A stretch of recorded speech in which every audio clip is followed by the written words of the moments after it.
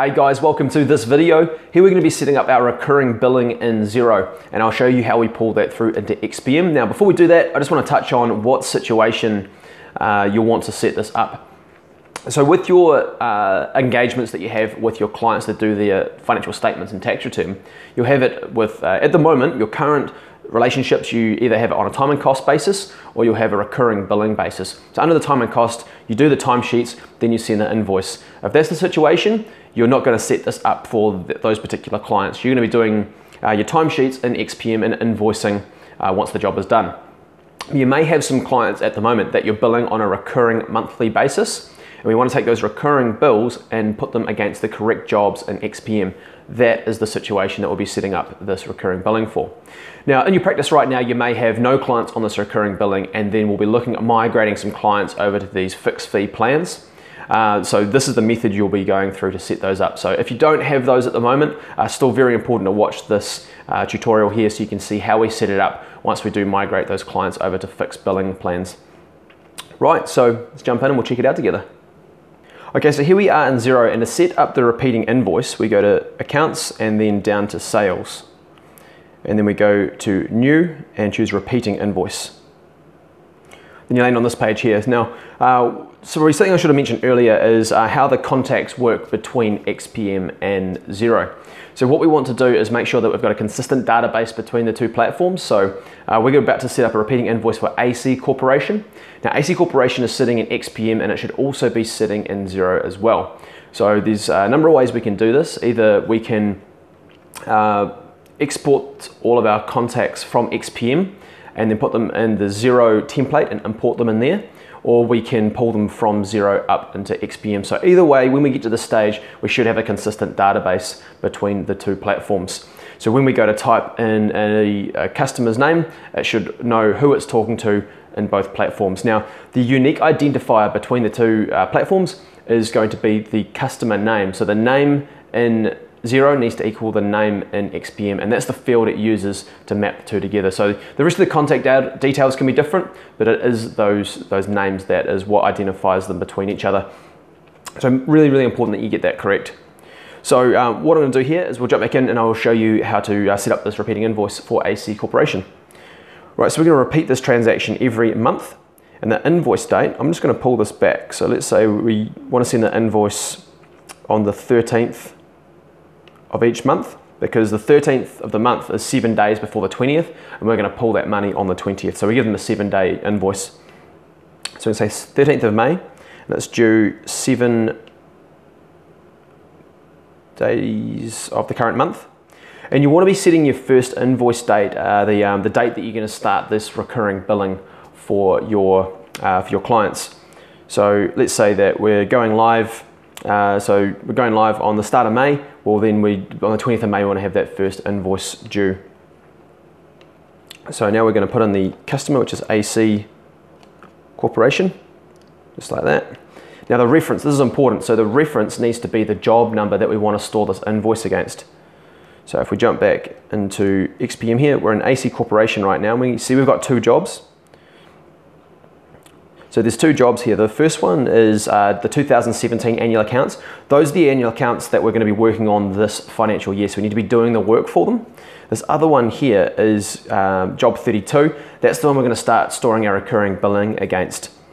So what I'll do here is I want to set it up for job 32, because 31, we've already done all the billing for it. That one's all sorted. It's job 32. And we want to set up here. So job 32, I'm going to start capturing our recurring billing in for.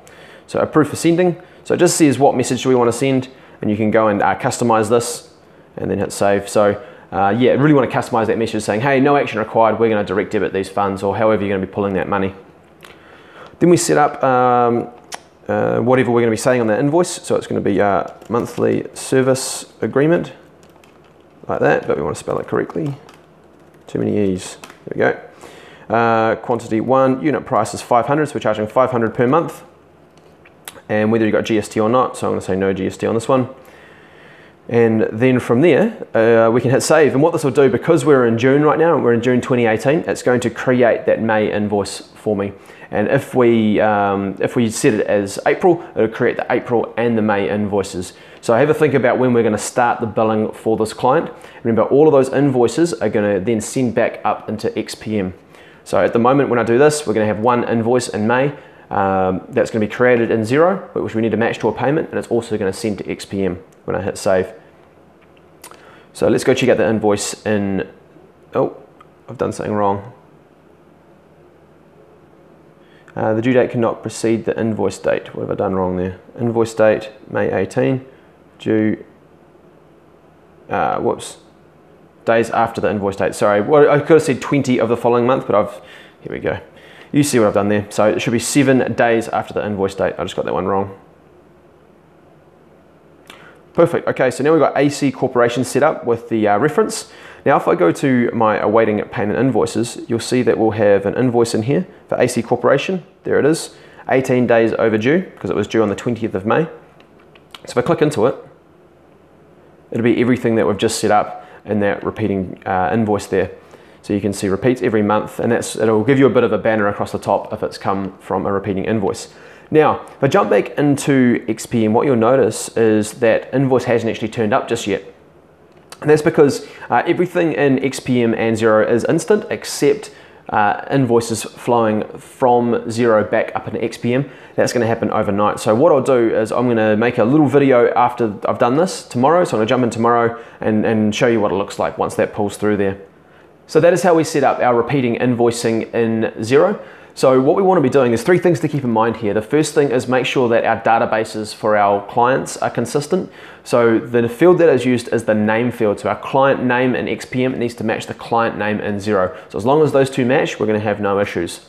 The other thing is when we're setting up that repeating invoicing, make sure that the reference number in that invoice maps through to the correct job number in XPM. So that way when we send that invoice information up to XPM, it's going to know which job to store that against. And I'll show you that. I'll cut this video and then show you at the end what it looks like once it pulls through.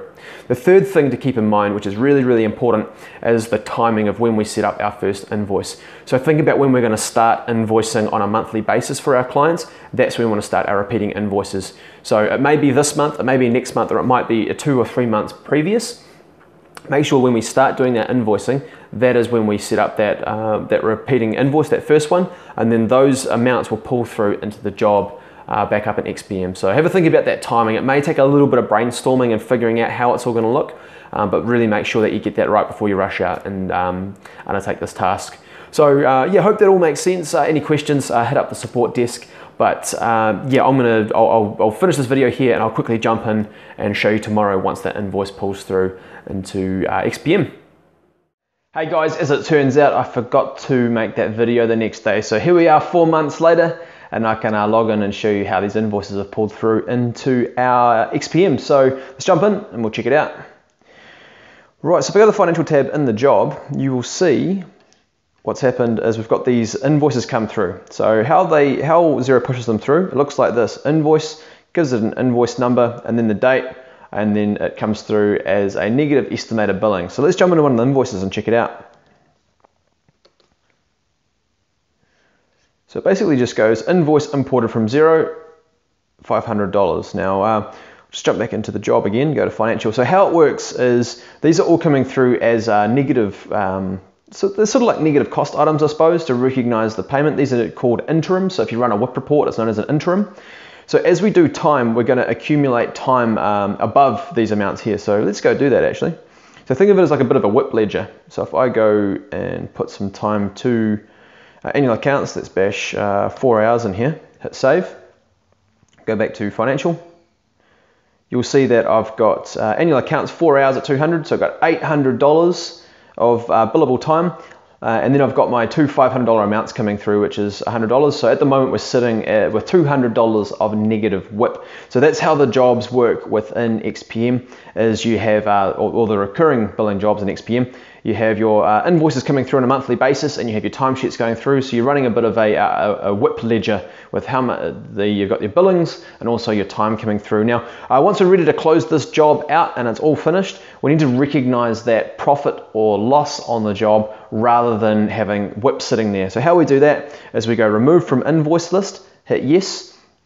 At that stage, we've got no WIP sitting on the job. We'll recognize that profit. So if I go run if I print a financial summary now, you can see here that we've invoiced 1,000, billable was 800, so we can recognize a $200 write-up on this job. Whereas before we do that WIP write-off, what's going to happen is we're going to have a $200 negative WIP balance. So when you get to the end of the financial year and you want to close all these jobs out, important to go through and remove from invoice list for each of them. Otherwise, all of that WIP is going to flow through into your following financial year. So that's how it works. Hope that was fun, and I'll see you in the next video.